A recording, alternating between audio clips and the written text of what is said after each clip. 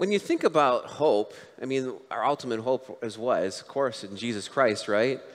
But you can also, you can find hope in God's Word, you know, His written Word. I think there's a connection between the two, between Jesus and the Word, too, because in John 1:1, it says Jesus is the Word, right?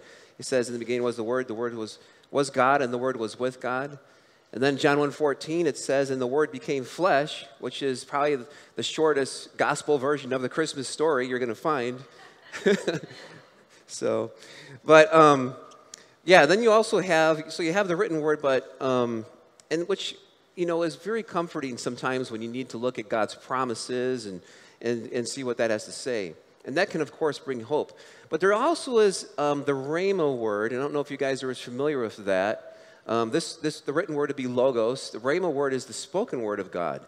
And that also can be used for great encouragement and also for bringing hope. So I want to actually talk about that this morning a little bit. The Rhema word can cover a variety of different things. I might actually interchange the word Rhema with prophetic sometimes, but actually it can cover a little bit more than that. Sometimes it can be a specific word that the Holy Spirit brings from the Bible to you. It could be, it could come in the form of a dream, a vision, angel visitation. As you look in the Old Testament, you see different people who will actually, obviously we have the prophets, right? We have major and minor prophets. And in Joel, one of the minor prophets, I'm going to share a very common verse that, or kind of a famous verse a lot of people know, Joel 2:28. And it says, and it shall come to pass afterward that I will pour my spirit on all flesh. Your sons and your daughters will prophesy, and your old men shall dream dreams, and young men shall see visions. And this verse was actually quoted by Peter when people are like, what in the world is going on around Pentecost, right? And he says, this is that. This is that which was prophesied back in Joel 2:28. And it's interesting because if you look at when the New Testament opens up, there's this explosion almost of dreams and visions and angelic visitations and even prophetic ministry. And this is after about 400 years of just total silence between the Old Testament and the New Testament. I couldn't imagine being in that 400 years of silence. That would be so frustrating to me. Like, okay, God, where are you? We haven't heard from you in a long time. But then, right around that time where Jesus is born and the New Testament starts, there's just this explosion of it. And we see John the Baptist, who also the latest of the prophets probably in the Old Covenant, come on the scene. He's the forerunner for Jesus, and he's prophesying and declaring the kingdom of God is at hand. And then his parents were prophesied too about his birth by Gabriel. And then you have Mary and Joseph and the shepherds. They're getting angelic visitations and dreams. And you have Anna and Simeon come on, and they're prophesying over the baby Jesus. And I find it interesting and educational to just look at all of these events and look at the different ways that people react to these different words that they're getting and the impact that those words actually had on them.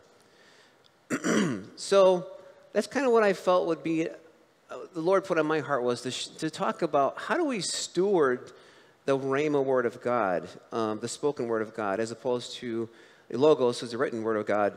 Because, like I said, it can come in a lot of different forms. It can come from, I'm sure some of you have received prophetic words, someone speaking over you, or, maybe you've had a dream or, a vision, and rare occasions people are even getting angelic visitations still. But these messages are usually to us specifically for a specific reason, or it could be for groups of people of different sizes. Sometimes this is warnings, and sometimes it's a word of encouragement to you, and sometimes it can be something to help give you some direction in your life. And that is why Paul says in 1 Corinthians chapter 14, verses 1 and 3, he says, pursue love and desire spiritual gifts, but especially that you may prophesy. Because he who prophesies speaks edification and exhortation and comfort to men.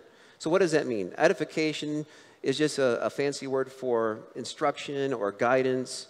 Exhortation, another one of those fancy words. This is really it's just kind of like encouraging, kind of urging sometimes to do something. And comfort, of course, is just self-explanatory. It's, sometimes it's hope that we need to hear in the middle of a hopeless situation. Amen.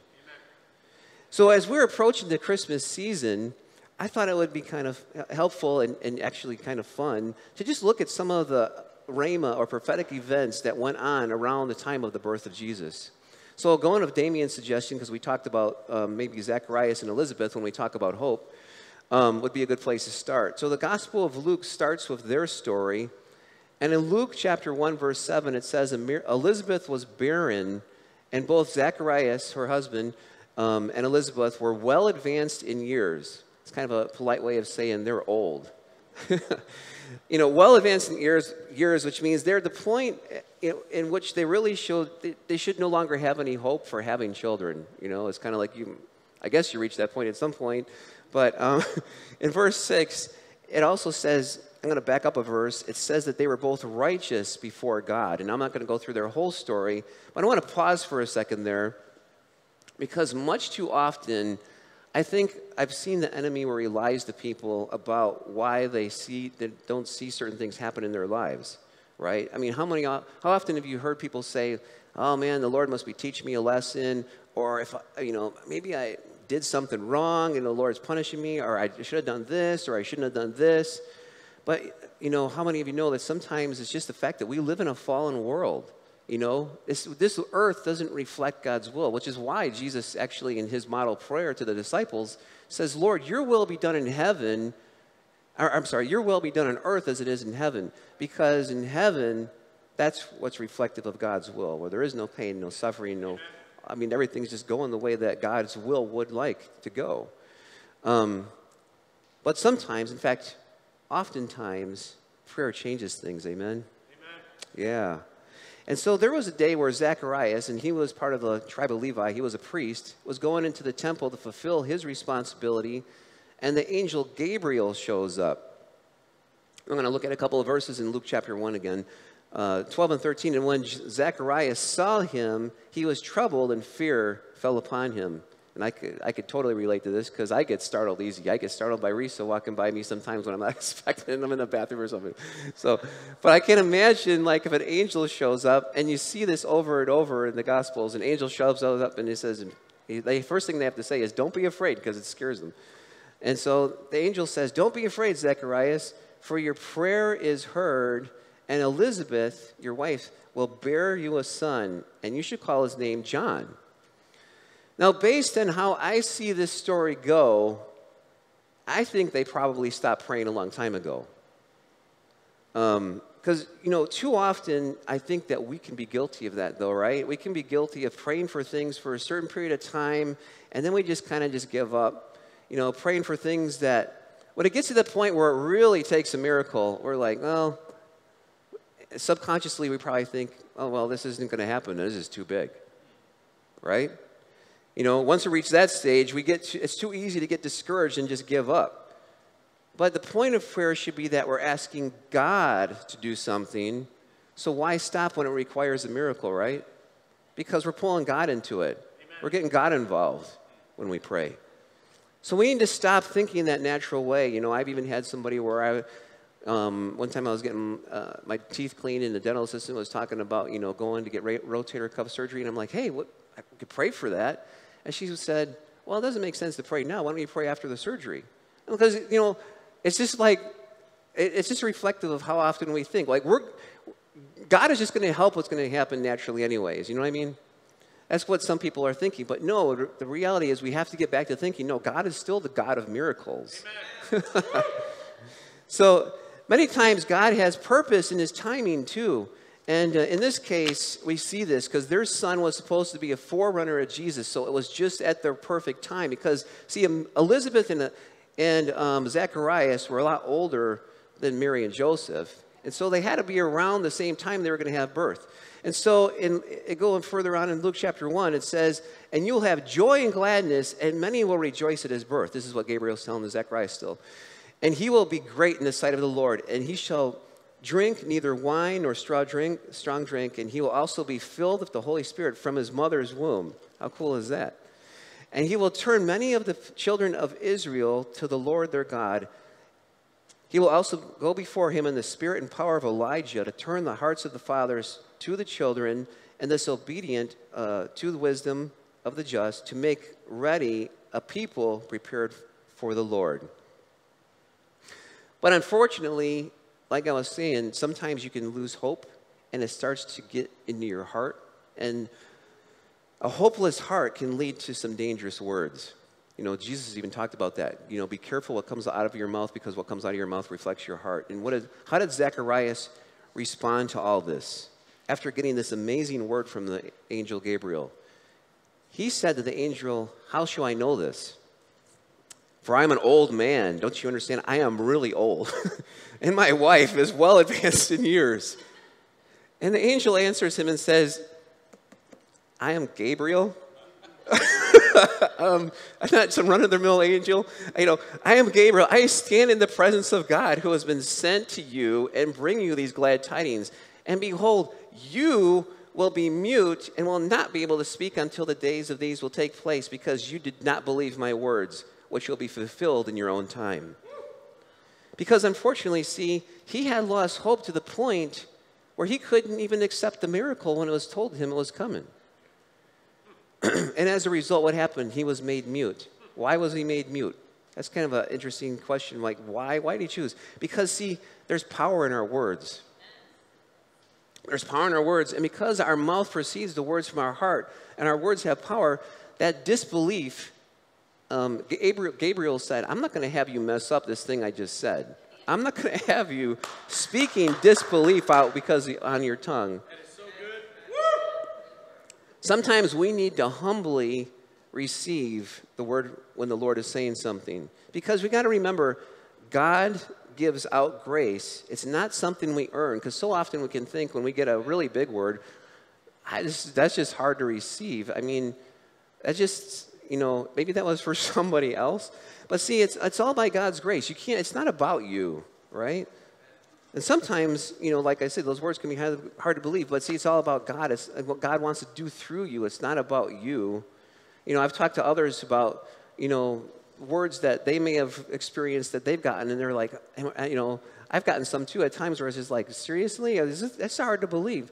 But you got to remember, like, it's what God wants to do through us. And he just, you know, it's by his grace, he'll choose any of us. He's the most unlikely candidate is the one he'll a lot of times choose. So I qualify for that. Mary was probably given one of the hardest words, I believe, to receive. And let's look at that now. In Luke chapter 1, going further in verse 26 through 29, it says, "Now in the 6th month is now referring to how far along Elizabeth was, who some people claim was maybe her cousin, but they were related. We don't know exactly how.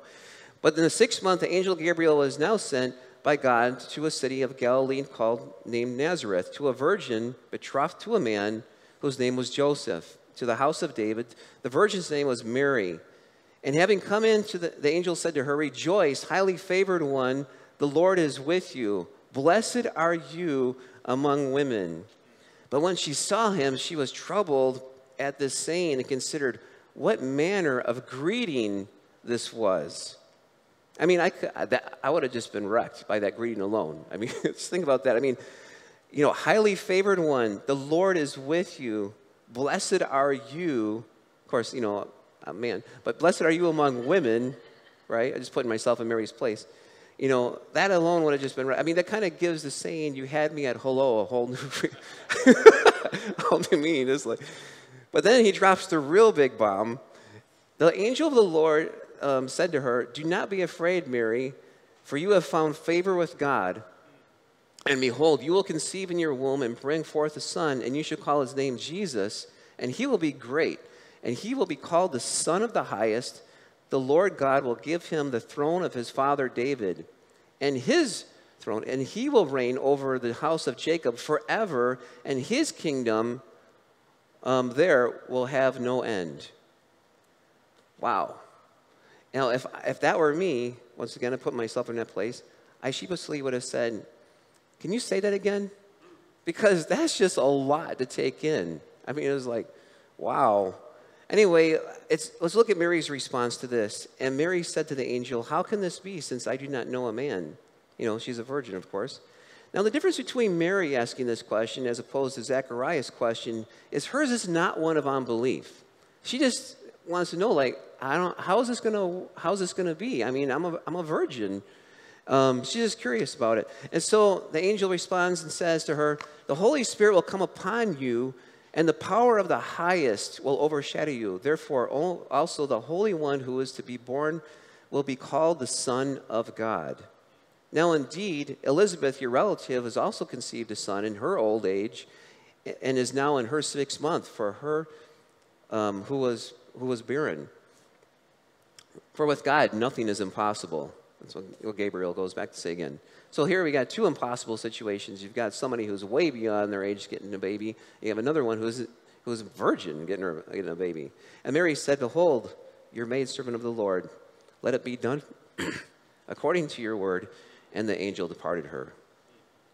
Wow, what a great way to just receive that word. So now what? Now Mary's in a tough situation. She's betrothed to Joseph, but they're not married yet. So now she needs to break the news to Joseph, right? Which would be a bit hard for him to accept.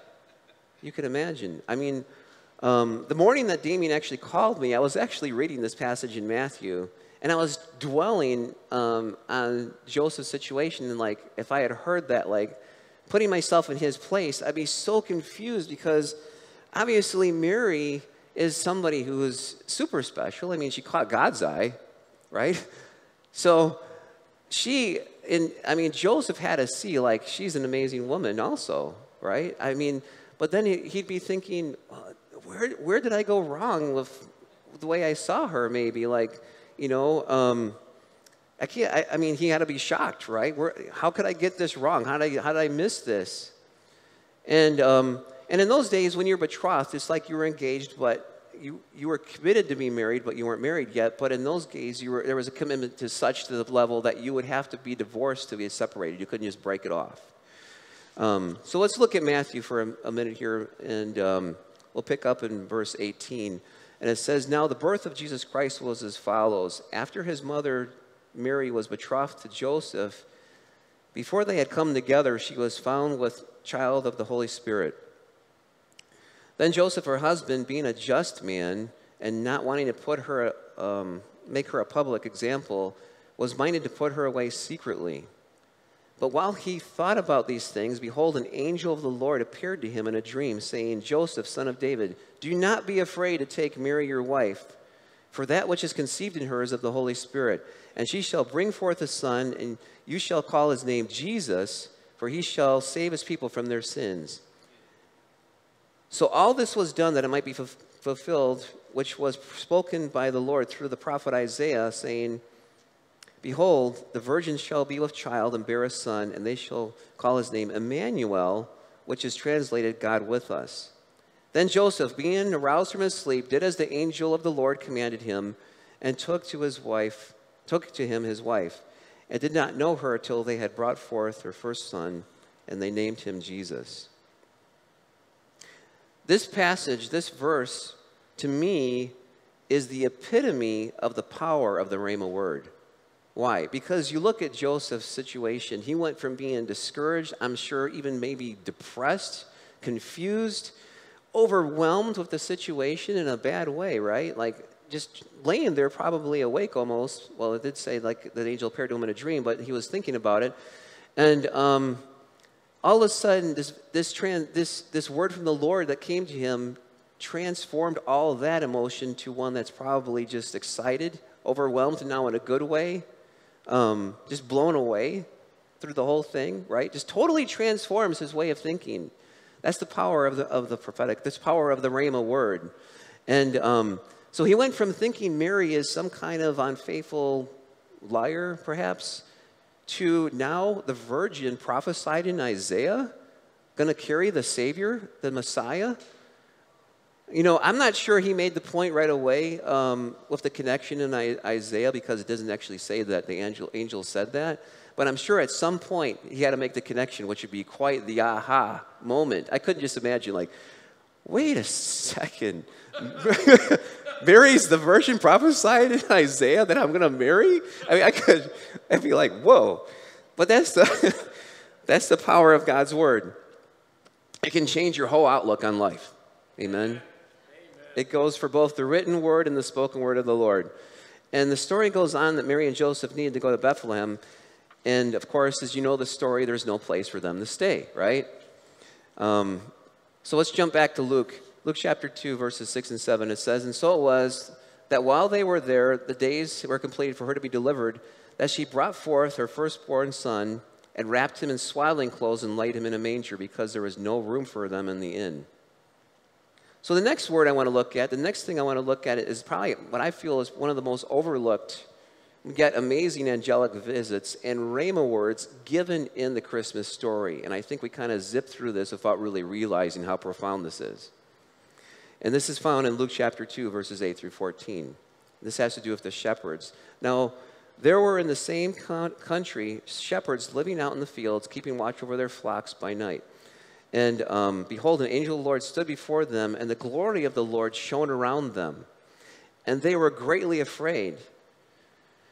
And the angel said to them, "Do not be afraid, for behold, I give you good tidings of great joy, which will be for all people. For there is born to you this day in the city of David a Savior who is Christ the Lord. And this will be a sign to you. You will find a babe wrapped in swaddling clothes lying in a manger." And all of a sudden, it says, suddenly there was with the angel a multitude of heavenly hosts, praising God and saying, "Glory to God in the highest, and on earth peace, goodwill toward men." So I used to wonder for a long time, why did he say this will be a sign to you? Why didn't he just say, just go ahead, you're going to find, the thing to look for is, find a baby wrapped in swaddling clothes. But why is this a sign to them? And why did he say this to the shepherds? Well, something you need to understand about the prophetic or rhema word or whatever. Sometimes it may mean something to only the person it's given to or to those it's given to. And that's why a lot of times when I give a prophetic word, sometimes it doesn't make any sense to me. And I'll be like, "Does that make any sense to you?" And they'll be like, "Oh, yeah, that totally resonates, totally makes sense." And that's the case here because, so in Micah chapter 5, I'm not going to go to the passage to save time, but it talks about Bethlehem, being the prophetic place where Jesus was to be born. And if you back up a little bit, it talks about, in Micah chapter 4, about a tower of a flock. And if you do your research on that flock, it's about a special flock. So the point is, this is not just some ordinary flock of sheep, and this is not some ordinary shepherds. What you need to understand is, this is very likely the flock of sheep that were oftentimes set aside for Passover. And these shepherds have been trained by the priests, so they understand Passover very well. And the thing that they had to be trained for is they wanted these sheep to be unbruised and uncut. So a lot of times when a lamb is born, it will thrash around. And so what the shepherds that are trained to do, what they need to do is they need to wrap it up in swaddling clothes and place it in hay so it doesn't hurt itself. So this is why they, more than anybody, would understand, and this will be a sign to you, you're to look for a babe, which is the Messiah, wrapped in swaddling clothes and lying in a manger. So they understood that. I'm sure they wondered, like, what in the world? Why would a baby be in swaddling clothes lying in hay in a manger? But they understood that this was very symbolic to them. So at first this may sound crazy, but this is what they were doing all the time. And then after giving this word, it's like the sky fills with the heavenly host praising God. And to me, that if you're ever watching a movie of I guess the Christmas story, I think this should demand one of the most cool special effects. Just imagine like the sky filled with the heavenly host. Because I would love to have been there just to see what that looks like. That'd be so cool. All right, but continue on. It says, "So it was that the angel had gone away from them in heaven, and the shepherds said to one another, 'Let us go to Bethlehem.'" And this is probably, they estimate probably their flock was probably about a mile away from Bethlehem. And let's go see this thing that was made known to us, which the Lord has made known to us. And they came with haste and found Mary and Joseph and the babe lying in the manger. And when they had seen him, they made widely known the saying which was told them concerning the child. So they explained what was told to them to everybody. But what was their response when the angels told them all this? This is interesting. Their response was, let's go check this out. I mean, that would have been my response, right? I mean, they actually, the angel encouraged them. He's like, this is what you're assigned to you, and this is what, you will find, kind of like the angel already knows, I'm going to give you this sign and you're going to go. And this is going to be a symbol to you. This is what you're going to find. So sometimes the Rhema word is meant as a call to action. And in this case, it was a very clear call to action. And they find Mary and Joseph and they tell him their whole experience. In verse 18 it says, and those who heard it marveled at those things which were told by the shepherds. And I would think that the shepherds would tell them the whole symbolism of it all too. And Mary, it says in verse 19, but Mary kept all these things and pondered them in her heart. Mary kept them in her heart. Sometimes it's good to keep record. I have a file of testimonies that I keep whenever I have significant testimony. I start out with any testimony. I pray for somebody, with a headache and they get healed. I'd write it down. I'd put it in the file. Nowadays, it's not like every little thing I see, but definitely anytime I see something, I can put it in this file because why? I want to be able to go back to that and remind me of things I've seen happen. Remind me of the things that God has done, because it says in Revelation, right? It says that the testimony of Jesus Christ is the power of prophecy. The testimony is being something that was already done. Prophecy is something he's going to do again. So if you've seen it done, you can expect it to happen again. And so a file, I would encourage you, do a journal, do whatever. Whenever you have something like that, put it together and you can have that the thing that builds your faith. Not just for what you've seen, but also you've seen things that when God has moved, you can expect him even to do other things. I also have a binder that I keep of every prophetic word that I've gotten. Well, there's some that I still even put in there, but I don't want to be a liar. But a lot of prophetic words that I've gotten, and even some dreams, some things I've heard from the Lord directly. But I'll occasionally pull that out as well to look through it and read it. And just to encourage myself, because sometimes you just need a word of encouragement, right? It's like, Lord, where are you? What's going on? You need some direction. Look back at what some of the words maybe that you've gotten, and occasionally I'll pray into them, which is also very important. When you're given a word, don't just be like, well, that was encouraging, and then forget it the next day. No, use that word. Pray into that word. I'm trying to think of, never mind, I was trying to think of a certain word, but, yeah, meditate, or steward, yes, thank you, steward that word. Luke 2:20, then the shepherds returned, glorifying and praising God for all that they had heard and seen as it was told them. So their assignment really is the same assignment that it should be for all of us. Because we've all seen God do some great things. I mean, if you're saved, that's one of the greatest testimonies you can give, period, is your transformed life. Amen. Right? Their assignment, glorify and praise God. That is our assignment too, glorify and praise God. For what? For all that we have seen, for all that we have heard and have been told.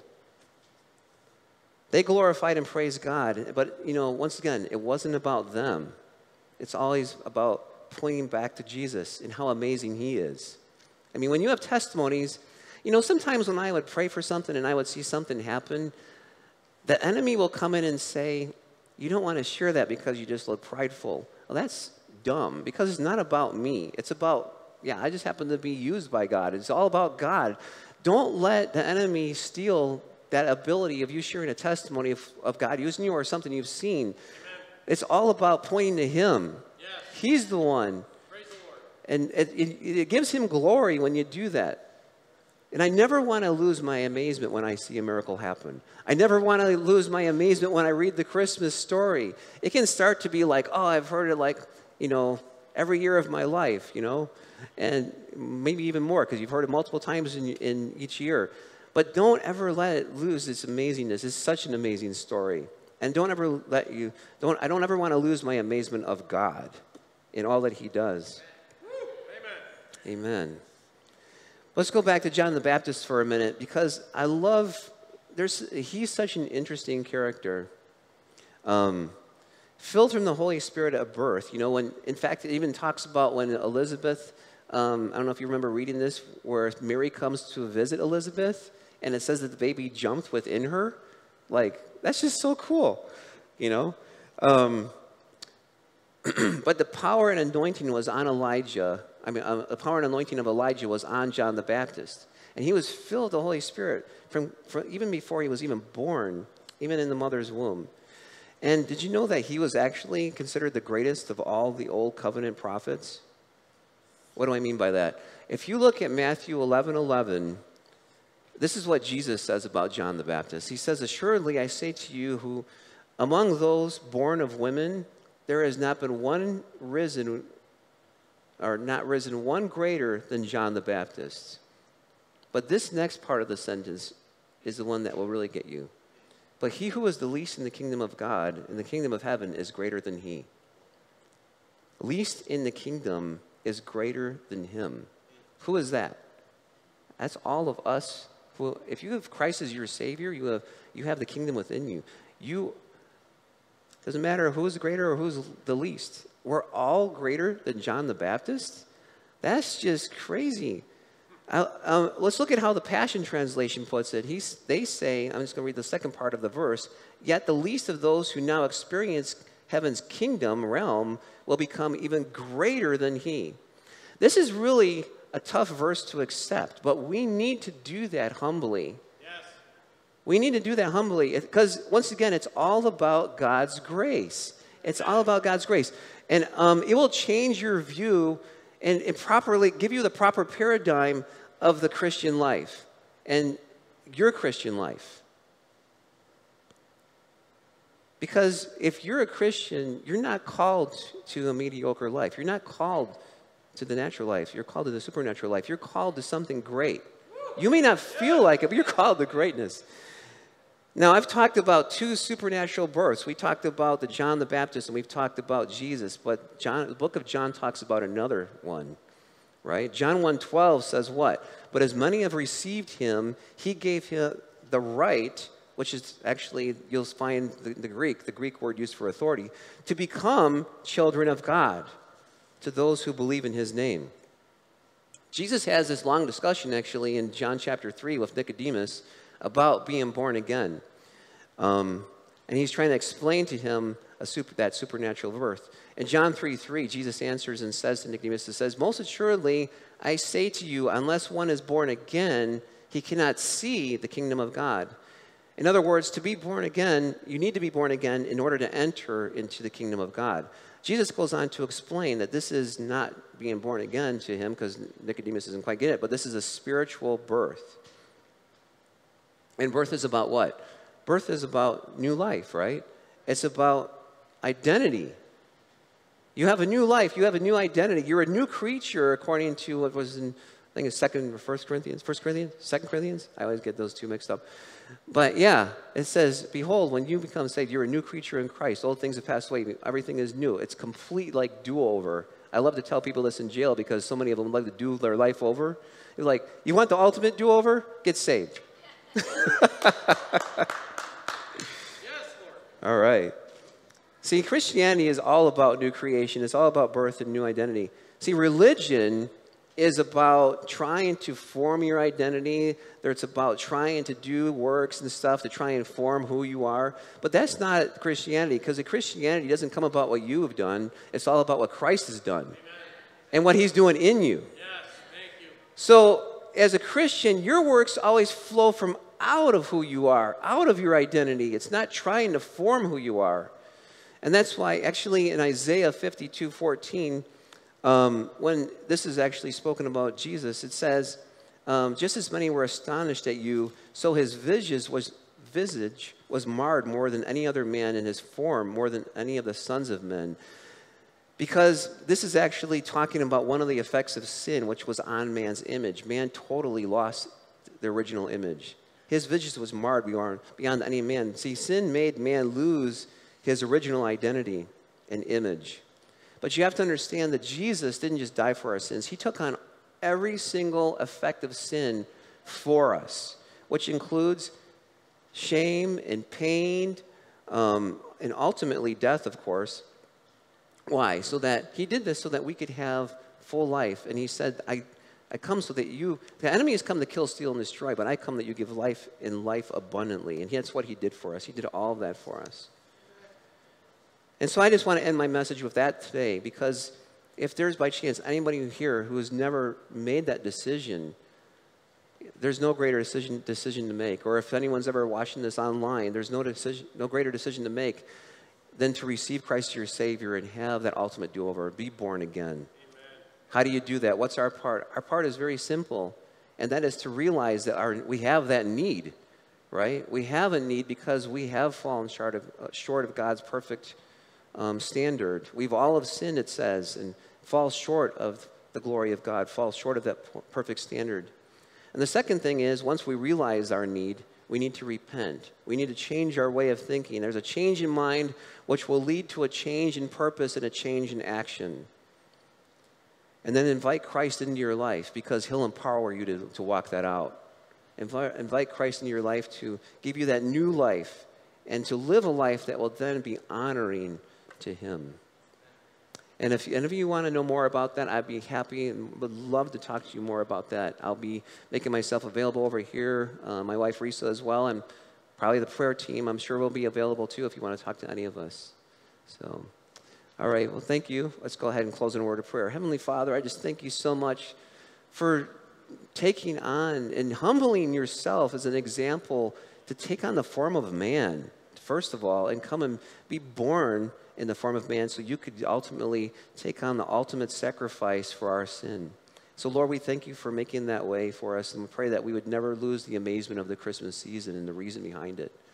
And so, Lord, we just pray that you would get all that you paid for, because you paid for it, Lord. And we pray this in Jesus' name. Amen.